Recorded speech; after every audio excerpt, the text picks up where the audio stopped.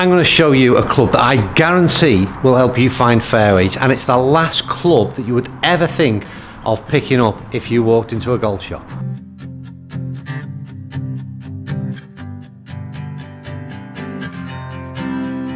Yeah, this video is not what I planned to make, and to be honest with you, when I first picked up this club this morning, I thought, do you know what, Andy, you're going just too much down this route of the kind of a gimmick style video. And maybe it is, but I've already hit some golf balls with this club, and I've got to say, I'm amazed, as is everybody else who's come and witnessed this along the way. It has been a real eye-opener, and you're going to see some results that I think are going to be quite shocking. It's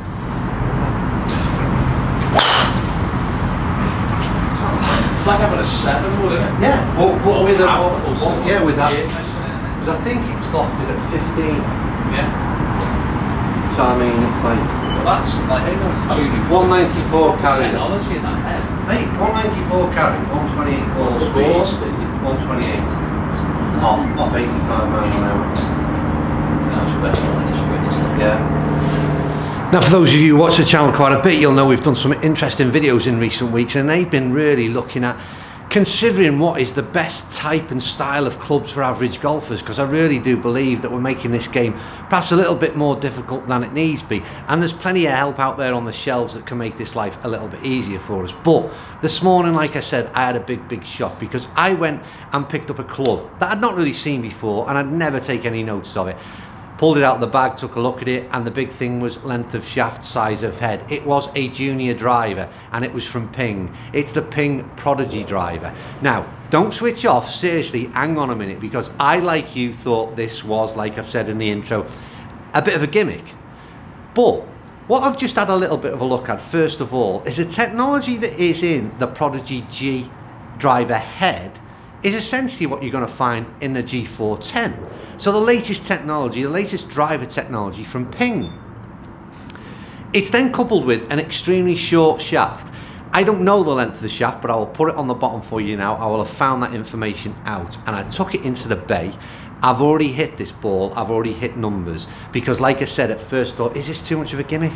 Then I started it in golf balls and thought, no, this is a video that people need to see. So we've got essentially a G410, a 460 driver head. It's got turbulators and dragonfly technology and all them other things that you find in a G410 in a very short shaft, one which I've no idea the length. I think it's very similar to what you'll find in a sort of 7-iron, 6-iron length of shaft. That's how it feels. Let's get hitting some balls on the camera, and I'll tell you and show you what the biggest surprise I've had since doing these videos is when I test out this Prodigy G driver from Ping. Now trust me, stick around, because this is not a gimmick video. It started off, like I said, as possibly being one, but I learned a huge lesson here this morning with the testing that I've done. So we've got a 460cc head, we've got a short shaft. I've just picked out a 7-iron. Like I said, I don't know the, I'll throw down the number, or I have done already in terms of length of shaft, but it's about an inch longer than what this 7-iron is from Mizuno. And this thing is about, the test, or what I did this morning, was concentrate on one thing and one thing only: control. Can I find that target line, that centre of the fairway? So I wasn't worried about how far this went. I was worried about what control I had. Could I drop the tempo of the swing, really look to find a nice rhythm, and just concentrate on control? And that's the bit that shocked me massively, because the answer is, before we see the numbers, before we see the spread, I can tell you that yes, I did. And that's the reason we're doing the video right now. If you look at some of the shots that I've hit here that are just playing over, you can probably see that the swing is slowed down considerably. And it's all concentrating on tempo. It's still a full swing, but it's all about control. And I found that I could do exactly that with this shorter club. And I cannot believe that in recent weeks, yes, I've learned that from the videos that we did, that length of shaft was ultra important in terms of control, and we looked at hybrid shafts in 5 woods and getting us that greater control, and yeah, it definitely played a major part. But this is taking it to the extremes, and I'm not suggesting that people go out and buy a Prodigy G driver, a junior driver. That's not the purpose of the video. The video is to take it to an extreme and prove to me, as much as anybody else, that control, length of club shaft is mega important. And control is everything. We can't play from the rough, you can't play from out of bounds, you want to be in the middle of those fairways. So this kind of shortened shaft, our obsession that we have with distance with drives is incredible. That's all we want to do. And what that has meant is that every driver that is released by a manufacturer essentially has a 44-inch shaft attached to it. And that's incredibly difficult for us average golfers to control. And this takes it to the opposite extreme. And I cannot believe the confidence that this gives. I played a mini driver, and I play it for the sort of the same reasons as this. But to put down a 460cc head that's got essentially the same tech as a G410 with a shaft length that is a little bit odd at first to get used to, but believe me, you'll overcome it when you hit a few golf balls. I can assure you, it's confidence inspiring. And like I said, for me, just concentrating on tempo, and I'll try and hit one on camera. I mean, I'm amazed at the results. I'm amazed at where that ball has gone. And I'm amazed at the control that I've got. I can't believe it. Even so much as this lightweight shaft, I've no particular issues with it, to be quite honest with you. I think if you do, the couple that I tried when I tried to sort of step on it a little bit, give it a bit of a hoof, the lightweight shaft meant I lost a little bit of control in that sense. But obviously, that's not necessarily where you'd go with this. Like I said, the idea is, could you be looking at your driver with a much shorter shaft in it to gain that greater control? And really, should manufacturers be looking at driver heads, but a lot shorter in terms of shaft length to give us that greater control. But the issue is, we don't want that. We're obsessed with distance. We don't want control. We want distance. And I think, I mean, seriously, I really do wish you could see that ball, because it is bullet straight, right down the middle. I've had people walk in here this morning laughing, and then had a look at what I've done in terms of hitting the golf ball. And seriously, I think they're all amazed as well, as much as I am. And my bet is this, and I challenge you to do this. Most Ping distributors have got a set of Prodigy Gs as a demo set for kids to come in and try.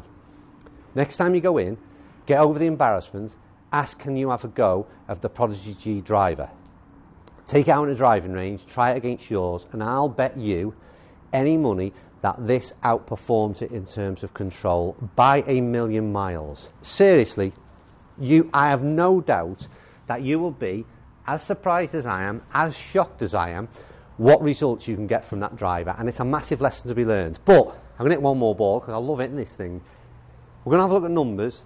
I'll give you the big reveal in terms of what I hit, what I obtained in terms of distances, what numbers I got, how tightly packed my dispersion was, and I'll give you an overall verdict. Let's see if we can give this one a bit of a whack. Mate, I swear to God, that ball has gone. I could gain that.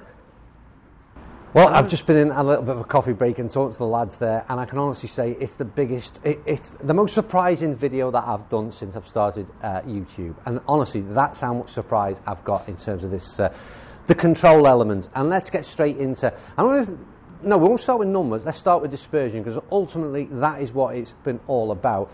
Have a look at this spread of numbers. And, you know, if I'm honest with you, I mean, I'm a little bit wayward. I'm an average golfer. And in terms of, I couldn't hit me 7-iron as tightly grouped as what I've just done with that driver. A 15-degree driver, and I literally hit one after the other down the target line. Get your head around that if you will. But I will throw up the numbers next up for you. But just look at this, right? There's a real ratio between club head speed, and you can see where the sort of club head speed in relation to ball speed, that is. Look how consistent it is on both elements. But ball speed at 125 on average, spinning at 3.5, 185 carry, 11-degree launch, I mean, a peak height of 57. It honestly did everything you'd want it to do in terms of the ultimate fairway finder. That's the only way I could describe it. In terms of the distance, if I can carry a sort of 190 carry and I can get 3,500 spin, that's probably a 210 ball or in terms of running out on the fairways. In the height of summer, on most courses that I play and probably you play, 350 to 400 yard par fours, that is more than enough for average golfers, especially if it means that you're finding fairways and you're playing your second shot from the short stuff, because I guarantee that most of us would benefit from playing from 200 yards on most par fours, having a second shot in at greens from that short grass, and I think it would make a massive difference to our scores. But like I said, the message is a quite simple one, I suppose. I apologise if this in any way came over as a gimmick video, because I'm always conscious of doing what I would say gimmick video, something that's completely pointless. And reviewing a kids club, a junior club, in the first instance, it's completely pointless. But it's not about the club, it's about the concept of control. And it went to the extreme to prove, to me anyway, that control is mega important. And to get that greater control, the shorter the shaft, the more control we've got. It's a very simple message. Anyway, as ever, thank you for watching. Comments down below, and I'll see you soon. I ain't standing here too long because, as you can probably see, it's flipping Baltic in the UK right now. But I enjoyed that video a lot, as you can probably tell. Right, see you soon.